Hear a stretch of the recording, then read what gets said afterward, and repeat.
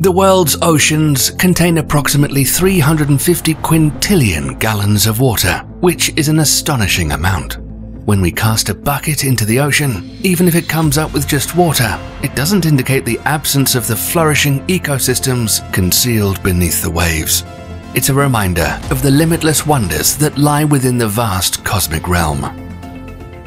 In the grand scheme of the universe, our explorations represent a mere fragment, and yet they've already unveiled dozens of potentially habitable exoplanets.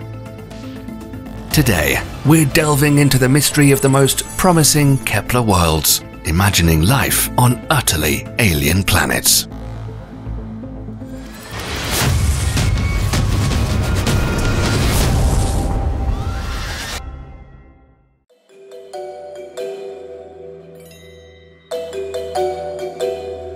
In the quest for potentially habitable planets, scientists seek out twin Earths, planets that closely resemble our own. A twin Earth is characterized by a size similar to that of Earth, which increases the probability of having a rocky surface.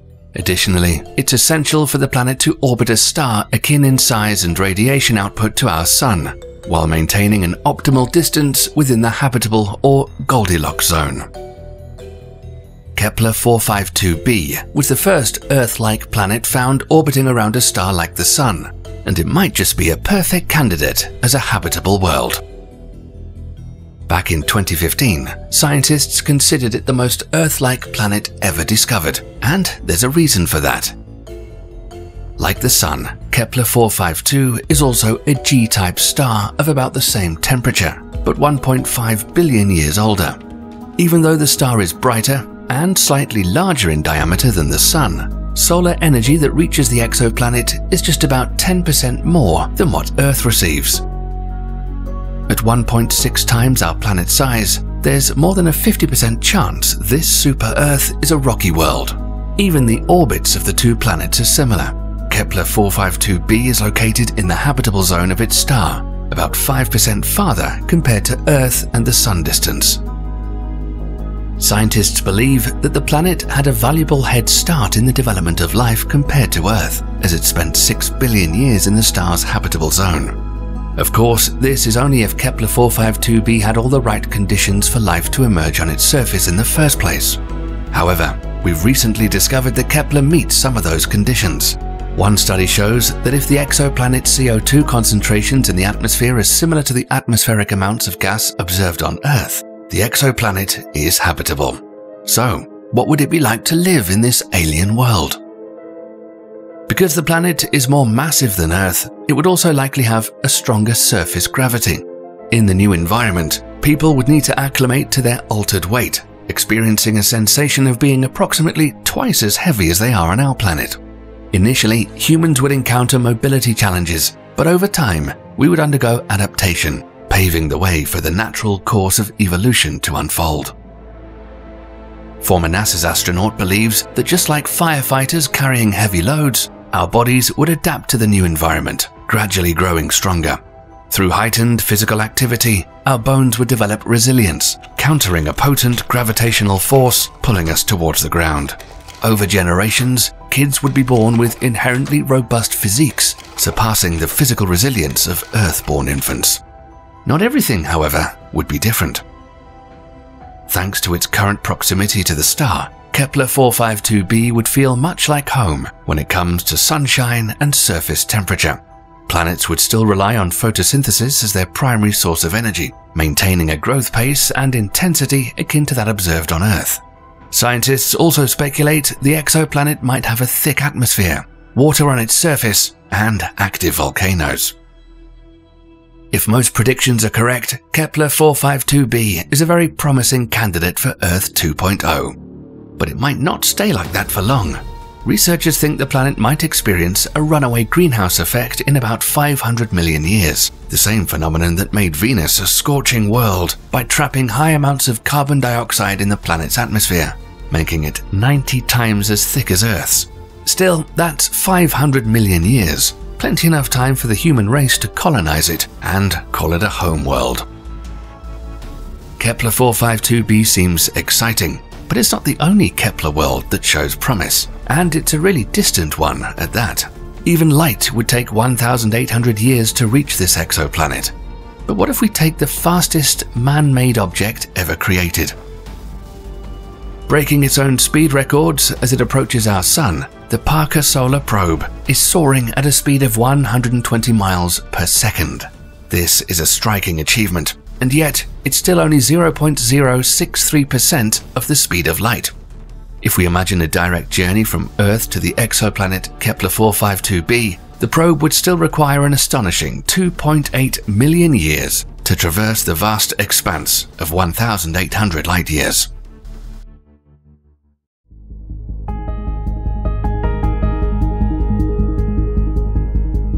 500 light-years away from Earth, within the constellation Cygnus, lies Kepler 186, a red dwarf star. It is this celestial location where scientists discovered the first Earth-sized exoplanet orbiting a distant star in the habitable zone. Since then, astronomers are confident there are multiple worlds in the universe similar to Earth in diameter and could have conditions that would allow for the existence of liquid water on their surface. Kepler 186f only exceeds the size of our planet by less than 10%. With an orbital period of 130 days, this alien world resides towards the outer boundaries of the habitable zone. Because of this, Kepler 186f receives approximately 1/3 of the heat energy the Earth receives from the Sun, rendering its conditions more akin to those on Mars. However, rather than being a misfortune, this disparity offers a unique advantage. Red dwarfs are known to have powerful solar flares, increasing their brightness twice within minutes. But Kepler 186 star is smaller, less massive, cooler, and nowhere near as bright as the Sun. So, even if the M-type star experiences frequent outbursts of radiation, the exoplanet might be far enough to avoid the deadly consequences.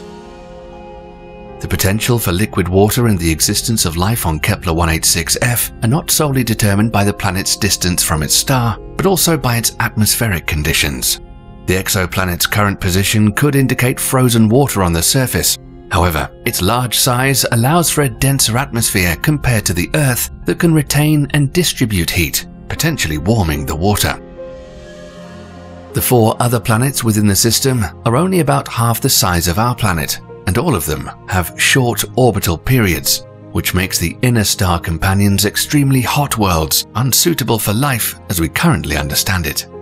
Today, it would take a 780,000-year journey to reach Kepler 186f. But imagine that sometime in the distant future, we invent a spacecraft with a speed limit of 90% the speed of light. In about 550 years, our descendants would step foot on Kepler 186f.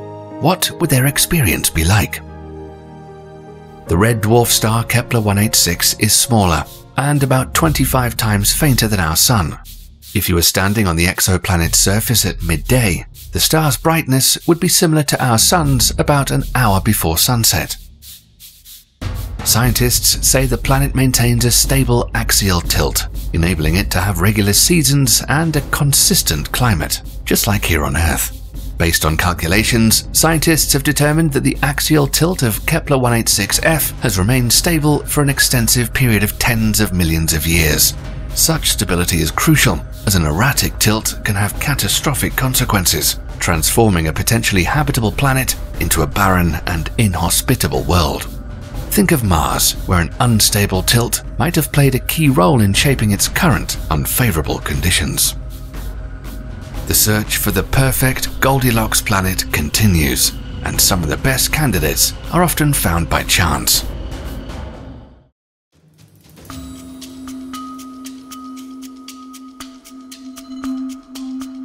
In 2020, Kepler 1649c was accidentally discovered during a review of past observations, after initially being misclassified as a false positive exoplanet.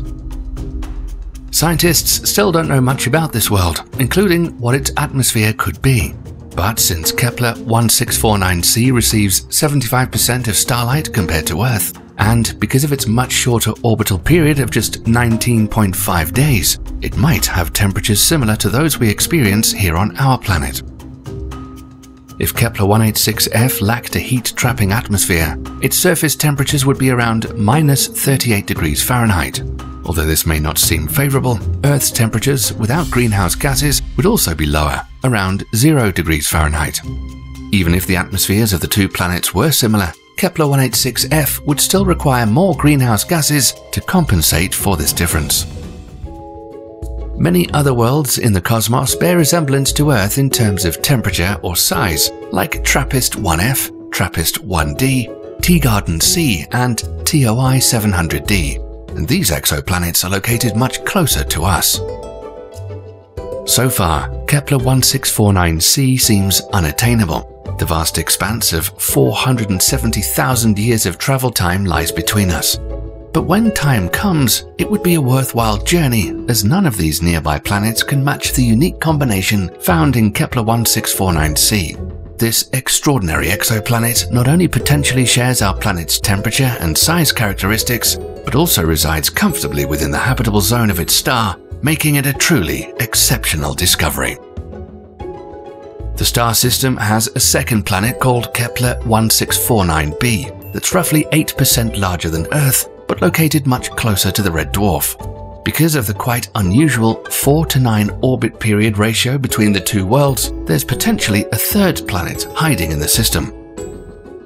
Soon enough, next-generation observatories will give us more clues on the habitability of these worlds.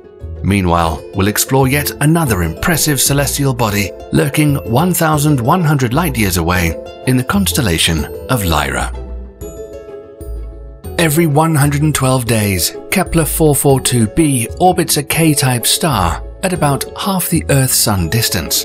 Such a close proximity might lead to multiple issues for the well-being of any potential life forms present on the exoplanet. Typically, planets that orbit close to their host stars become tidally locked, resulting in a potentially harsh environment on their surfaces. However, Kepler 442b is situated just outside the range where the star's gravitational forces could cause tidal locking. K-type stars are generally dimmer compared to the Sun. Additionally, Kepler 442 itself is a smaller and cooler star, so the exoplanet around it finds itself in an optimal position, approximately 0.4 astronomical units away from its relatively tranquil host star. Scientists consider K-type stars as a sweet spot in the search for habitable worlds. Although they aren't as bright as G-type stars and not as long-living as M-type red dwarfs, they offer a favorable combination of properties. Only within 100 light-years of our Sun lie at least 1,000 K-stars.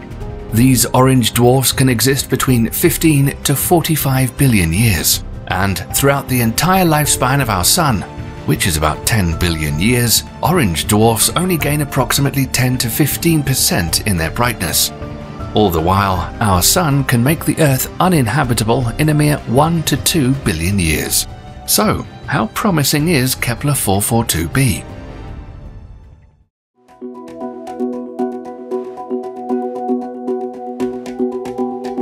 Astronomers like to categorize planets based on their potential habitability. The updated scale, called the Comparative Habitability Index, improves upon previous methods by considering multiple factors. It takes into account the planet's composition, favoring rocky planets, as well as the eccentricity of its orbit, which affects the stability of light and heat received from the star. Additionally, the scale considers the albedo, which measures the amount of solar energy reflected by the planet's atmosphere. These combined factors play a crucial role in determining the habitability, even in cases where the orbit is irregular. Just like the Earth Similarity Index, the Comparative Habitability Index ranges from 0 to 1, with a higher value indicating a higher potential for habitability. On both scales, Kepler 442b has been assigned a value of approximately 0.84. Unfortunately, the exoplanet is too dim and small to be directly imaged with our current telescopes, let alone travel to Kepler 442b, which would take 1,700,000 years on the fastest space probe ever created. What we can do, however, is look at its biosphere. In one study dedicated to examining radiation levels received by potentially habitable exoplanets, Kepler 442b stood out as particularly interesting. it receives nearly sufficient sunshine to support a significant biosphere that could be detectable by the James Webb Space Telescope. As the JWST studies this world, we might also want it to extend its observation to 2 other intriguing exoplanets within the same constellation. In the Kepler 62 star system, 2 planets reside comfortably in the habitable zone. The remaining trio of planets in the system orbit too closely to the K-type star, causing them to be excessively hot and unsuitable for sustaining life. Scientists find Kepler 62e and Kepler 62f particularly intriguing, as they are potentially water-rich worlds. These exoplanets have Earth Similarity Index rankings of 0.83 and 0.69 respectively. Kepler 62e completes an orbit around its star every 122 days, while Kepler 62f has a longer orbital period of 267 days. The atmosphere of Kepler 62e is believed to be densely clouded, and the planet is thought to have a consistently warm and humid climate extending even to its polar regions. These conditions make it an exceptionally favorable environment for supporting life. A study from 2014 suggested a possibility of a large moon in orbit of Kepler 62e. If that's the case, the odds of the exoplanet being a habitable world would increase even more. This is because large moons are necessary for the evolution of complex life. Through tidal forces, they help regulate the planet's rotation and axial tilt, which has a direct impact on its climate patterns. Moons also provide a protective shield, deflecting or absorbing potential impacts from asteroids or comets, thereby safeguarding the planet and its inhabitants. Although a further located Kepler 62f would mean cooler temperatures on its surface, it still holds potential to be life-friendly.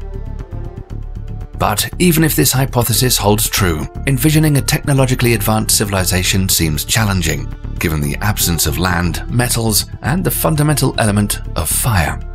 Processes like metallurgy, vital for technological progress, would seemingly be unattainable.